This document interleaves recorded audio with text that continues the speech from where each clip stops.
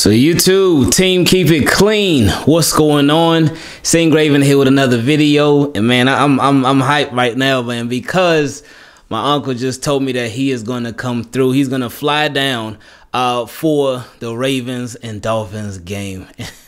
Oh, I can't wait for it. But anyway, something that we didn't have to wait for was hearing from some of the Ravens rookies today. Those rookies being Dalen Hayes, Ben Cleveland, and also Tylan Wallace. And with Dalen, he was somebody that said that he was a Ravens fan growing up. So being drafted to the Ravens was something that was very surreal for him.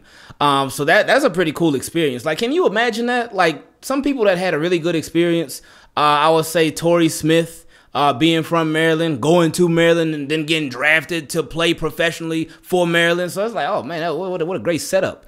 And then of course, Tay as well, Tavon Young. So the same thing happened with him as well, because he went to Temple, I believe.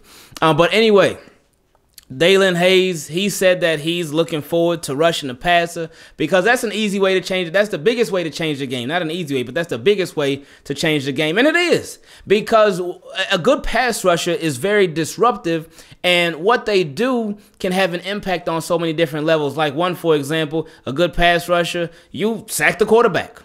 If you sack the quarterback, that means the quarterback dropped back to pass, and he wasn't able to get the ball out of his hands, and he ended up losing yards. So that was a beautiful thing. And then you can cause an incompletion. It can be third and long, it can be second and long, it could be first, it could be whatever down and distance. But the fact that you cause an incompletion means that the opposing offense, they did not generate any positivity with their yards. And another thing, one of our favorite things that causing pressure can do and getting to the quarterback, you can force them to throw an interception. And when you force them to throw an interception, every time that people watch that highlight, anytime that people watch that replay, they say, ooh, oh, that was him. He got to the quarterback, and he's the reason for this interception season. So shout out to Dalen Hayes. But probably what was what my favorite thing was from his presser today was at the end, the very end. He finished answering all the questions, and then at the very end, he got up, but then he sat back down real quick, and he was like, hey, thank you all for the warm welcome to the Ravens. And I love that. I love that. Coach was in the stream, too. Coach was like, hey, his people raised him right. And I agree. They certainly did. But that was my favorite part about the entire thing. And that has been one of my favorite parts about hearing from some different Ravens, like Odafe Away. He's another one. He didn't speak today, but speaking from the very night he was drafted, like the very night you're drafted, you're supposed to be all hype. You're supposed to be running around. You're supposed to be like, yeah, but Odafe Away was straight to business. He was straight to business. His family was in the background celebrating more than he was. But when you hear him speak, that humility, man, that humility made such a big difference to me, and I appreciated it a lot, like a whole lot. So it was great.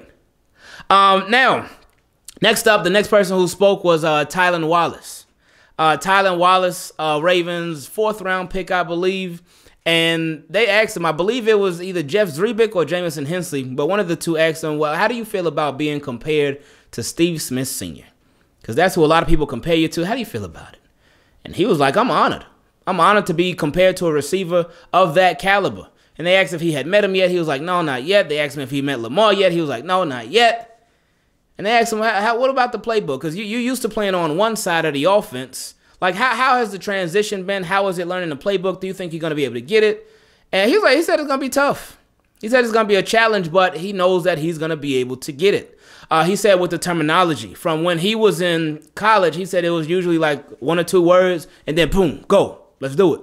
1 or 2 words, but now on the professional level, it's going to be a lot more words than just 1 or 2. So it's going to take him some time to get adjusted. But he did show full confidence in himself that he is going to be able to fulfill whatever role he's given by the Baltimore Ravens. And when it comes his time, he said he's going to do his thing. So we're looking forward to Tylan Wallace. I know that is actually a lot of people's favorite pick from this draft. That has been a lot of people's favorite pick. But somebody else... Woo! Monster among men. Somebody else who was a lot of people's favorite pick in this draft ended up being Ben Cleveland. And Ben Cleveland, like, we all saw the video from this morning that the Ravens dropped. We've seen every single picture of this guy. This guy is a giant. He is a giant. Like, it does not make no sense. And he even got Braun Strowman looking at him. Like, Braun Strowman, that's a giant right there. Even though he done got cut up now, he's still a giant. And he looking at Ben Cleveland like, and he tweeted him, are we related? Hold up now. And they even set up a little thing where he said next time, Braun Strowman said next time he's in Baltimore, he's going to go to Jimmy Seafood. They got to go there together. So it's going to be like looking in a mirror for both of them two.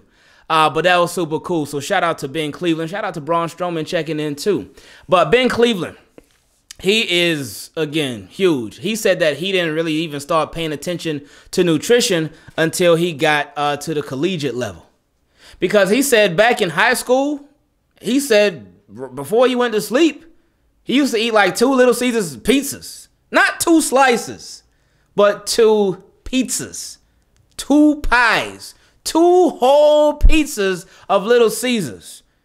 And that was his sort of nighttime remedy. That's how he went to bed. And I'm like, man, I do the same thing right now, but I'm certainly no Ben Cleveland. But he so shout out to Ben Cleveland, man, and that diet. Jameson Hensley asked him about the squirrel. What's going on with the squirrel? What's up with the squirrels? And Ben Cleveland said, hey, that's how it was sometimes, especially back in high school. If there was no deer meat left, like he said, if there was no deer meat left in the fridge, he said, hey, I'm going out to go get a squirrel.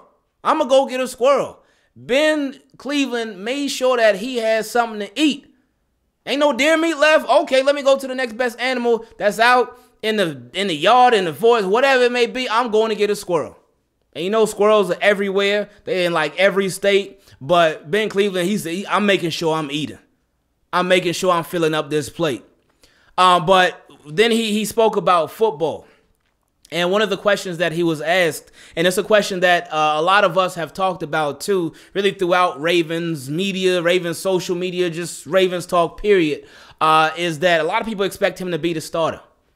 And I really loved and I appreciated his answer because it was the truth. It was the truth.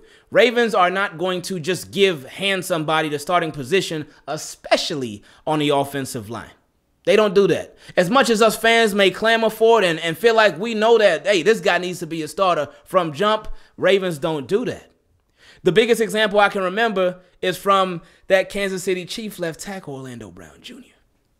I remember when the Ravens drafted him, I said, and this was a little before preseason, during preseason too, I said, oh, he needs to be the starter. I watched him when he was out there. I said, he needs to be the starter. Orlando Brown Jr. needs to be out there with the starting unit. Did they listen? No, they didn't listen. They didn't start him.